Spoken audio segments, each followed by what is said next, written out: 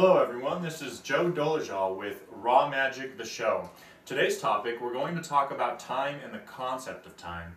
Now, from a scriptural perspective, time is a very interesting idea because it is exactly that, an idea. It's an illusion in point and fact. In the Yoga Sutras, they talk about time as actually being an illusion, and it's a bifurcation of consciousness as such because we as the individual perceive time as something outside of us. If we are standing in a local position and we look at an object, let's say 10, 20, 30 feet away, and we want to walk to that object, then we say it's going to take us 5 seconds, it's going to take us 10 seconds or 15 seconds to walk to that object. But there's basically an A-B correlation. And that is what gives our mind the illusion or the perception of time. Now, what's interesting again is that time really is an illusion. It's a perception of the mind because there really is no such thing as walking to an object, because you have to ask yourself, when do you as a person or as a mind or as a sense or as a conscious entity really come in contact with that particular object? And if we try to deduce and analyze that, you never really come in contact with an object. You really don't, because even as quantum physics says, you never touch anything. When you think you touch a table, you're actually coming in contact with the electrons in that particular object. And there is in point in fact a distance or a lacuna between you as the person and that object that you think you're coming in communion contact with. And this is actually why we, throughout our lives, we constantly search for sense titillation and coming in contact with objects, because if reaching an object of our desire led us to happiness or anything, then we would just have to go through that process once, and essentially we would be spiritually saturated. And of course none of us are. We're always moving towards more and more objects throughout the course of our life. So that idea puts the concept of time into some perception or into some perspective that time really is an illusion, because if you can perceive yourself as an object, not so much as a human being, but rather that you're in a ball, a big bubble. And the big bubble will really be the universe for this example, but we'll just say you're in a certain bubble. And you're not so much moving as such, but you're just moving your certain resonations to come in contact with a particular object that your mind later perceives as coming in contact with. Now in the dream state, we know that we could be not moving physically anywhere at all, and sometimes we could come out of a dream state more saturated, more fulfilled with coming in contact with an ideal or an object that we otherwise won't in the waking state. But this is an interesting concept really to cover in the concept of time, because if you are sleeping and you come out of a dream state and you feel more saturated in that dream state than you would in the waking state, for a moment at least, then it goes to show that time is again an illusion, because how could you become so saturated in that particular dream state until you realize it was a dream, but before you woke up out of that dream you were much more satisfied than you would potentially even be in a waking state. So it just goes to show that what really time is its consciousness moving in certain directions and coming in communion with perceptions or ideals that are quote-unquote outside of that conscious entity. So really what consciousness is based on that is not so much a space-time thing, but what it is it's consciousness falling back in on itself and not bifurcating in the sense that it's moving outwards and seeing something out there. Because if you can look not so much outside but inwardly and see that those things that you see outside are not really outside but within you, as you see with the dream example, that it's something happening within you and not physically, then you can actually bypass that whole transition of time, and you really do become eternal in the sense of the scriptures, that you're no longer in the fourth dimension, as they say, because we have space, we have the depth, the width, and the height, and then Einstein said that there was a fourth dimension, which was this time. But if you can bypass that, then you're no longer in the time and you become something supernal to the time aspect, because your consciousness becomes in communion one with whatever it is that your mind sees quote-unquote outside of its own consciousness. So again, to recap, that time so much, it doesn't exist. It's a perception. It's a mental perception, and the one thing that we know about it for sure is, again, if you sleep and you come in contact with something, and that when you become in contact with it, your consciousness is satiated and happy, at least for a moment till you come out of the dream, that conclusively shows that space-time is not really a real thing. It's totally in the head. It's a perception of such.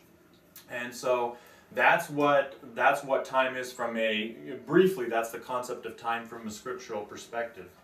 So let me ask you with this time thing. Basically what you're saying in essence is time isn't the cycles and experiencing the life and giving a frame of existence to life. Time is actually the term that's used to define the tool to measure these cycles, right? That's what it was created for. Not so much giving something so much power that it actually controls the existence, that it's counted down or it has its exact cycles, but time is a tool used to explain things. That's what I think it is, but instead people are misled to believe that time has this strong hold, that it in itself is do you get what I'm getting at? It does, and I understand what you're saying. The idea of time definitely has its own reality, and I think most of us live in the reality of time, even though that's not the ultimate reality, and I think it is subject and inferior to higher realities within our conscious abilities. Then most of us live in that reality, because remember, time is basically the byproduct of being a seer, and the seen. It's basically, and that's what our senses are constantly galvanizing or moving towards. Our senses want to see things, they want to feel things, they want to touch things, they want to smell things. And because of this really overemphasized conscious state of sense titillation that we are in, particularly in the Kali Yuga, or the Dark Ages, as even the Bible says, we're in the end times, so to speak, then there's a much more emphasized process on the senses, always constantly trying to move outwards and trying to feel things, trying to see things. And because of that, we have a much more conscious awareness, a conscious appreciation or conscious awareness of time, because of the fact that the way the senses actually maneuver is through space and time. Minus space-time, senses actually have no ability to do what they do, and this is why it's extremely important to meditate, because it reverts that cycle and it starts collecting the consciousness that otherwise would be channeled into the senses. So you're absolutely right. There is a reality to the cyclical maneuvers of time as such, but again, it is only a fractional reality, and it's not the reality as such. It's a unit to measure certain things, but it's by no means the ultimate reality. See, I like that. And here's another interesting example I'll give that I had a personal experience, and I've told you about it before. I had a dream once. This dream I experienced the entire day, minute by minute, hour by hour. I woke up, took a shower, did my hike, I did work that I needed to do work that day. I mean, everything you can imagine. I experienced it all like it was an extremely vivid dream. 12 hours of the day, everything up until going to bed. All of this I remembered vividly from the dream, and I experienced it like I felt it, like I was excited and everything. And all of this happened within probably, I can't tell you the exact time, but all of this experience that I had happened, it was either in 5 seconds or 30 seconds. Because it was from the time I heard a beeping noise from my smoke alarm, beeping to slowly waking me up, to my actual alarm on my phone waking me up. So within that time, because I slowly started getting conscious, that's how I know, because I remember the beep, then I remember the entire day I experienced, and then I woke up. And when I woke up right away, I was like, oh my God, I felt like I had an entire day just happen within my mind. Right. And it was so interesting. So those entire 12 hours of being awake happened in seconds. And it was lived and it was felt. And that's the important part. It felt like I experienced every single hour. It wasn't just boom, boom, boom, like segmented memories. Right. It was like a fulfilled day. Qualitative experience altogether. You're right. And this is, it goes back to ossifying the idea of time being an illusion, because again, a lot of times when we're here, 1 hour can feel like drudgery if we're doing something that we inherently don't like to do. But if we're doing something that's extremely pleasant to us, time goes by a lot faster. The illusion of time goes by a lot faster. And also when you go to sleep, you can be out for 6, 8, 12 hours, and from the mental perception, it could be literally a blink of an eye. Another idea, that you were touching up on in that is that when people die, they have their entire life flashes before their eyes, as they say. And this is, again, you can have all these experiences in a matter of seconds that would otherwise have taken years, and that's based on the fact that the consciousness, it pulls together much more tightly. And we feel this if we feel like we're going to get in an accident, or we feel afraid, or we feel like we're going to die. This this heightening of everything being sensed within us. This heightened conscious awareness is what it is that the consciousness, it reverts back, it pulls back, which is what meditation inherently is, but it also can be artificially induced if you feel like you're going to get in a car accident and time just totally slows down. Sometimes you could literally, you can slow 2 seconds down to 5 minutes, and we've all been there.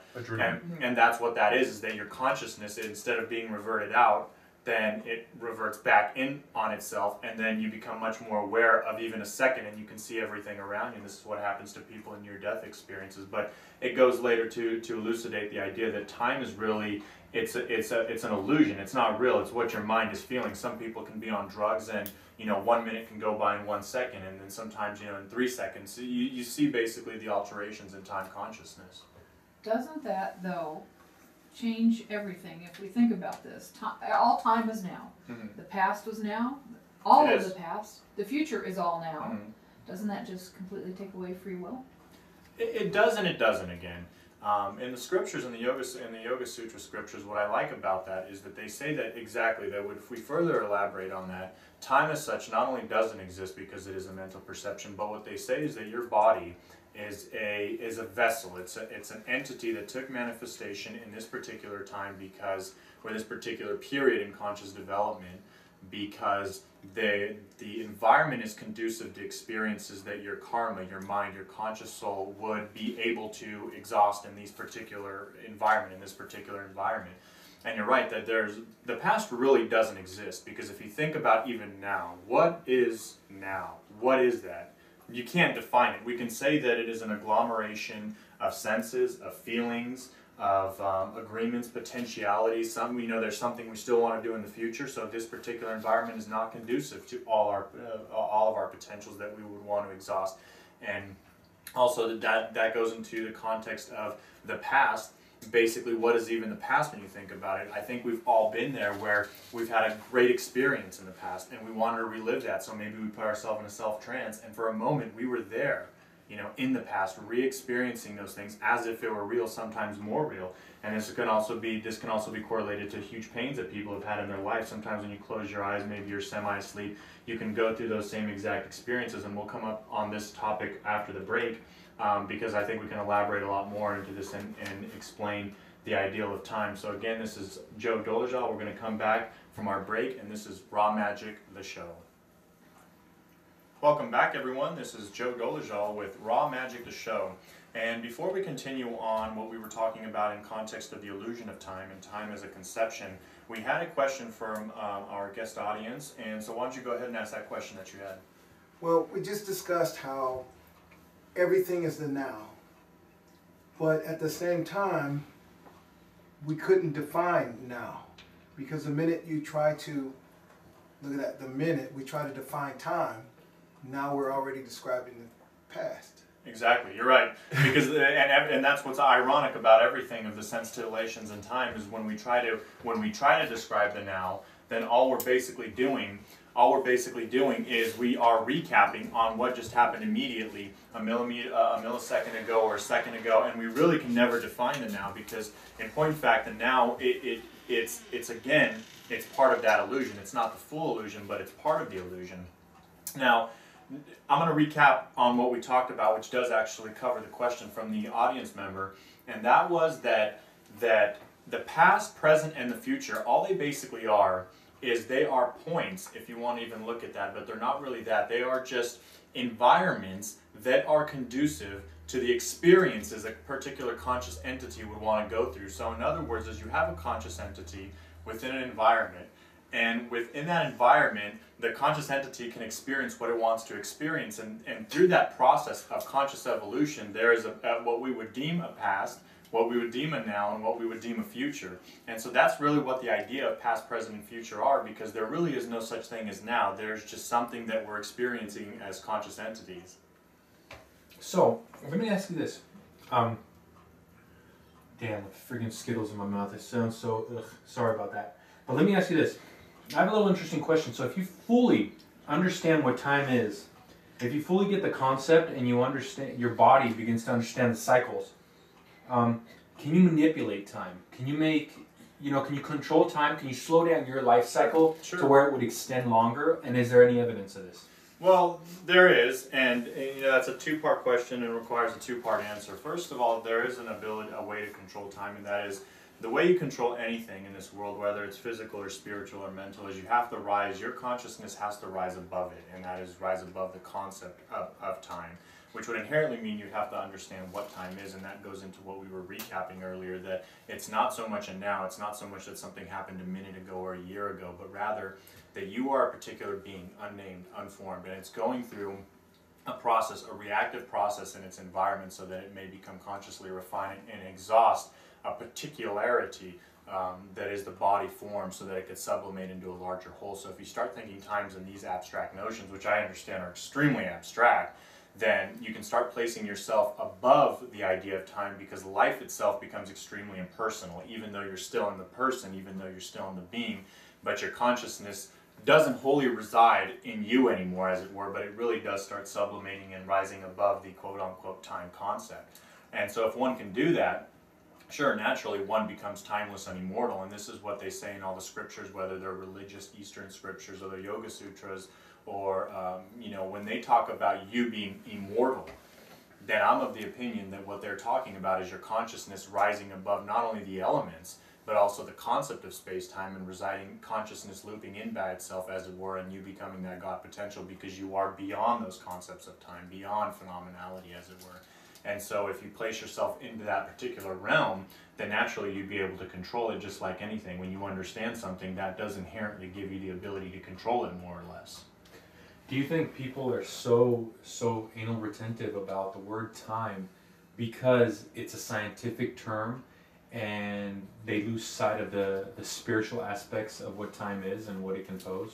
Well, I think, there's, for the most part, most people have no need to really get into the abstract notions of time unless you're inherently spiritual, because one would need to take their conscious journey in that direction. And for the most part, our ideal and notion of time being linear, it does serve a purpose in a scientific perspective, even though time isn't, one, it's an illusion. But if we have to dub it real, then it's more cyclical than it is linear, as most of us think. Today, right now it's one, then it's two, tomorrow's another day, because if you look at the planets, if you look at our lives, if you look at the lives of anything, anything that comes into existence, it has a birth, and it has some kind of a life, and then it has a diminution, then it later transmutates into something else, whether it's an organic or inorganic object. So, this whole business of the physical universe is cyclical and not linear. And there's many people that have variegated opinions and understandings of the abstraction of time, but I think it's a question of what are you looking for. If you want to be a Newtonian physicist, then the idea of linear time would probably serve you well. If you wanted to rise above that and perhaps get more involved in the psychic powers and psychic development, or understand God, as it were, then you should probably abandon that notion and go more towards the abstraction where you rise above it and really become an immortal, timeless soul, as the scriptures vindicate. So then, in essence, do you think if you eliminated time, or that concept of time in your mind, you could illuminate your spirituality quicker or even instantaneously? Well, I think by eliminating it would inherently, it's like a teeter-totter. You wouldn't necessarily have one or the other, or avoid, as it were, but you would rather have the more heightened and rising above the idea of time would inherently illuminate your consciousness more and more, because remember, as was covered in the very beginning, what time is, and I know I've said this already, but I'm going to recap because it is relevant to your question. What time is it's an externalization of your senses. There's in the sutras or in the scriptures, they basically say you have your senses, which is you see, you smell, you taste, you touch, you hear, and the mind is basically the central processing unit, or the main component that decides whether a sense is apparently good or bad. We know good and bad don't really exist, but the mind is the ultimate dictum whether this sense interaction is good or bad, and then that ultimately resides within the heart as karma, as it were. But this is not relevant for this particular discussion. The point is that the illusion of time is interaction between the senses and the object as such. So if you wanted to refine that, basically through the meditative process, or collecting those quote-unquote rays that the consciousness externalizes itself through the senses, that would naturally put you in a position that is superior to the time concept and the time ideal, because meditation is inherently not interested in time. It's interested in collecting the consciousness and amplifying that light to a certain point that you break past the illusion of phenomenal existence. So it comes one with the other. It's not so much, it's like if you die, then your body's going to naturally decompose. You don't really die and preserve the body, even though some people try to do that. You're essentially saying the one and the same thing. When one does truly illuminate themselves, they do more or less become, or their consciousness is past that space-time concept, or that space-time conception, which is inherently in the mind. During the first segment, when you were talking about time and how we don't really move towards an object, and we experience things, when we look at them, we believe they're outside of us, and truly our consciousness, everything is within us. Right.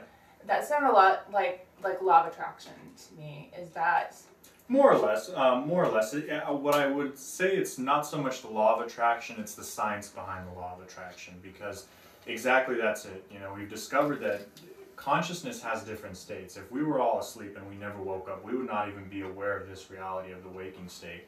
And we know we've all had good dreams, we've all had bad dreams. And sometimes in the good dreams we can acquire things that truly in the dream will make us extremely happy. It will make us feel complete. We'll feel sometimes even joy and emotions we don't feel in this state. And it's not until we come out of it we can say, oh wow, that wasn't real. Well, what the scriptures say is this reality isn't even real, that there is more qualitative existences. And so, yeah, it's basically the science behind the law of attraction, because again, scientifically, science will even tell you, whether it's Newtonian or modern physics, that we never really come in contact with anything. But this is also what the Tantras said back thousands of years ago, that everything is just at vibrations and you don't really ever touch anything. What happens is the electrons, they create a magnetic repulsion or in any atom. So when you're touching a piece of wood and you're holding that piece of wood, what happens on a molecular scale is that the electrons create a magnetic repulsion against your fingers, and that's what we quote-unquote feel as something. But see, you never actually touch the atom of anything, never. None of us have ever touched the atom of anything, whether it's a table, an object, glass, wood, another person. What we're actually feeling is the electromagnetic repulsion of all those millions of atoms when we come into contact with something. And so again, what is contact? When you think, it really is just the experience as such that we think we're having in the phenomenal day-to-day world. It's an illusion. First of all, it doesn't really happen molecularly, scientifically, not only spiritually, but scientifically. The experience is we don't ever touch anything, we don't ever taste anything, but we have the perception of touching things, of feeling things, of seeing things. And this is why perceptions always in human history are variegated, because none of it's real. When we look at this phone, or when we look at a bottle, or when we look at a human being, we're all going to have slightly different perceptions about it. Why? Because our perception isn't the truth. It's not based in anything. Somebody will like this person, and one of us will hate that person, and we'll all have our own reasons that, according to our philosophies, will be the absolute truth. But see, that's not the truth of things, because if it were, then nobody would variegate in their opinions.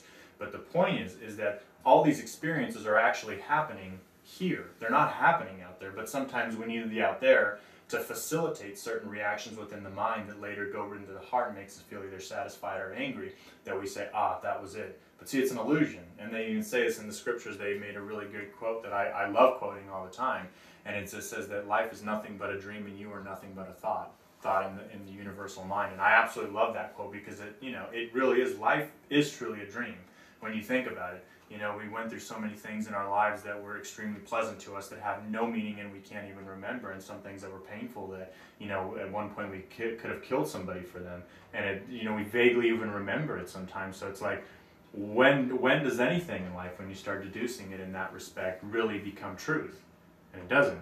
Because what it is you have to go beyond that to understand what's happening. You have to go to the science of life, as it were, which is this whole process of meditation, to understand what's actually happening. Because when you're out there living life, there's something happening, but it's not what you think it is. And this is, again, like we've touched upon earlier, why nobody's happy in life. You find a mate, you like them, then you don't like them, then you just stay with them for emotional reasons, or you make money, you're happy, then it goes back to normal, like as if you never made the money. Well, if our ideals, when realized, were the truth as we believe they are today and as we believe they were in the past, then we would never need to move anywhere anymore. But all of us are constantly restless every day.